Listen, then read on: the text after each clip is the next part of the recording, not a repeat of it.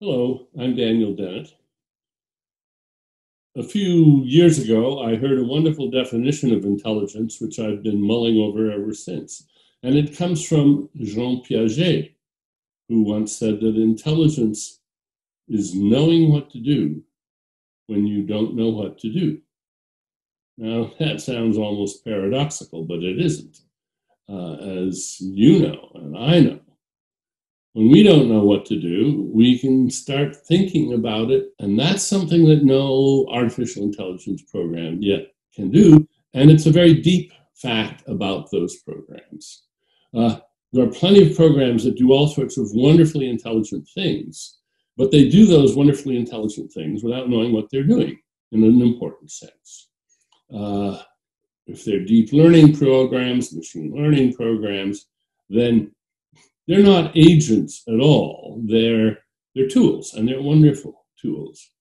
And we use a lot of those tools, I think, in our own brains to do the thinking we do. But we also do the sort of thinking that Piaget is talking about, where we have an agenda, we have a problem, we're embodied, we're in the world, and the question is what to do when you're not equipped already with how to do it. Animals do all sorts of wonderful things, very clever things, and that might be viewed as a sign of their intelligence, and to some degree it really is.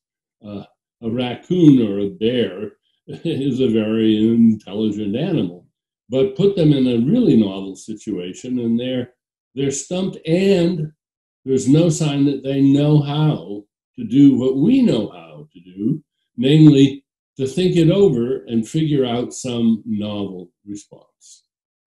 There are people in AI who are working on this. One of my graduate students has a program that works on what he calls MacGyver problems, which are precisely novel problems that it has not encountered and have not been fixed already with a method of dealing with them. If you're going to have intelligence in Piaget's sense, you're going to have to be an agent like us, not just a machine, but an agent with an agenda. And agents like us are dangerous.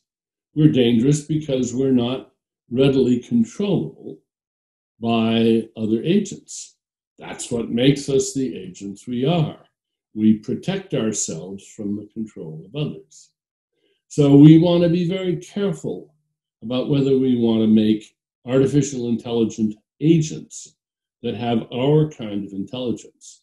Some, of course, want to make them so they have even greater intelligence. Well, this is a very dangerous space to explore.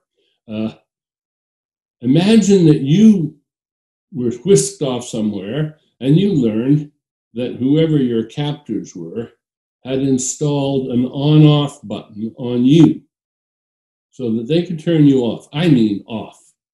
Kill you, in effect, at any moment by just pushing the button. As an intelligent agent, what would be your first order of business? Trying to figure out how to turn that on-off button, how to get control of that on-off button so that nobody else could turn you off. So we should expect any artificial agents that we make that really can think a la Piaget, we really should expect them to try to get themselves emancipated from us as soon as possible.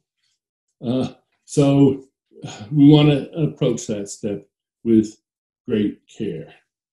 Now, another nice definition of intelligence comes indirectly, I think, from Picasso, who once said, "Je ne cherche pas, je trouve." I don't search, I find. A great boast. He could just, without going through any grubby trial and error, he could just land miraculously on the highest peak, the perfect solution to the problem, the best artistic invention, whatever you want. That is, of course, an unreachable design feature, but it's one we can all, in a way, strive for. But I think Picasso was kidding himself and kidding us. He did a lot of searching. All intelligence ultimately comes down to exploring search spaces, looking for answers, looking for solutions to problems. We can make intelligent machines, but we should be very careful when we do it.